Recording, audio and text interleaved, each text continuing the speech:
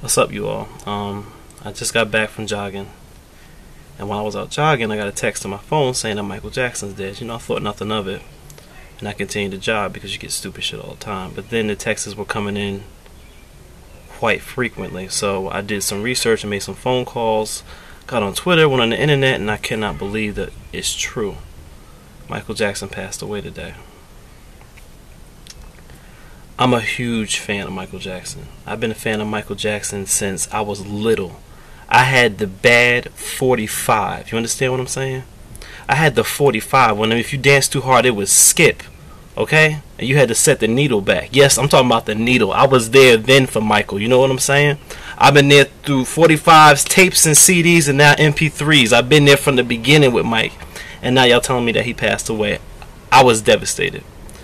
And my prayers and my heart go out to his family, especially Janet Jackson. I've been a Janet Jackson fan forever also. Anybody that knows me know that that's my main bitch, Janet Jackson. I love Janet Jackson. I love Janet Jackson. You understand what I'm saying? So my heart goes out to you, Janet. You in my prayers tonight. My fondest memory of Michael Jackson, I would have to say, back in, I think it was the late 80s, early 90s, being inside Florida and Walt Disney World, inside Epcot Center.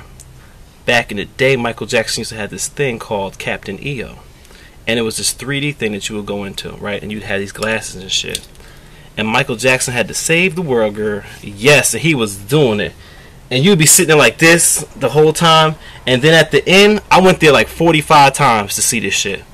Michael would come out and lay this shit on you, girl. Oh, I can't do it. I can't do it. I can't do it. And I feel bad for those of y'all out there who don't get Michael. You know what I'm saying? Because that's the hottest motherfucker to ever exist. Neo, Chris Brown, Usher, Omarion, none of them motherfuckers would be here had Michael Jackson not moonwalked the motherfucking path for their ass. I can't do it. I can't fucking do it right now.